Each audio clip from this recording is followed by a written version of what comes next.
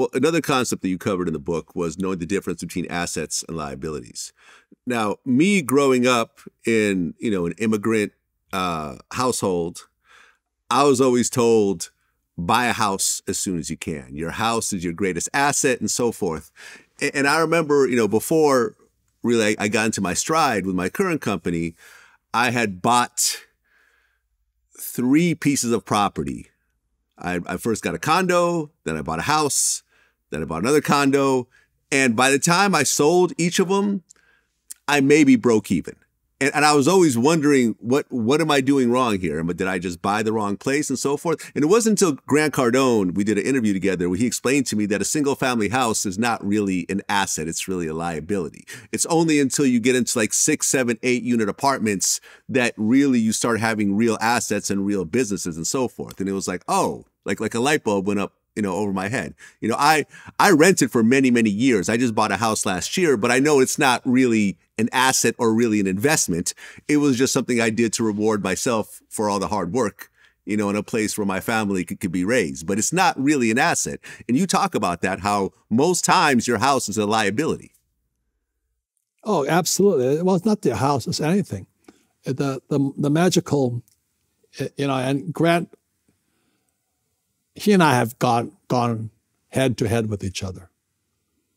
So just to know that. So I don't have much, I don't put much worth in his words.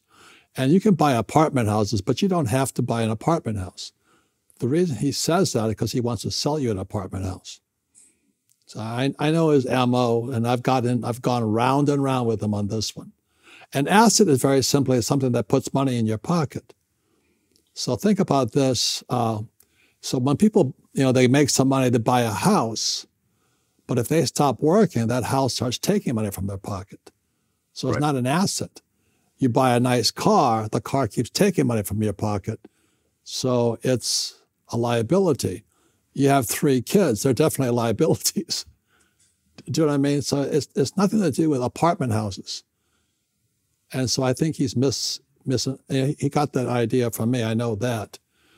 So anyway, it's more than that. So anyway, so I write a book and I get paid probably several $100,000 a month from my Rich Dad, Poor Dad. My book is an asset. Does that make sense to you? Yeah. So if I buy a car and I lease it to an Uber driver, it could be an asset. It depends on the cash flow. So it all depends on the financial statement, income, expense, all that stuff. So it's not anything to do with apartment houses. He's trying to sell you an apartment house. I don't recommend it. Well, I think what he meant was if you have a number of units and people are paying rent, I understand. And you actually have a cash flow based on that, which is probably higher than what you put into it, and that's what he means by an asset in terms of the cash flow of it.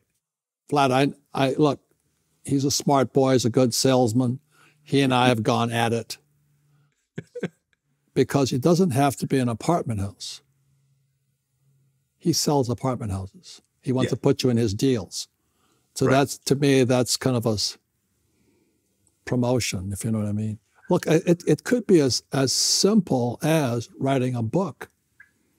Or you could buy a stock, or you could buy a bond. Let's say the bond is paying you 5%.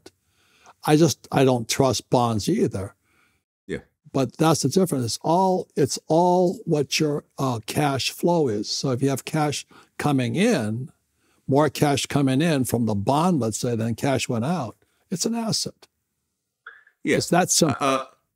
My YouTube channel is an asset. Yes. It continues to make money every day while I'm sleeping. It will continue to make money for many years. This interview, people will watch it probably after you and I are gone, and so forth. Yes. And that is my most important asset in my business. Yeah. It's that simple.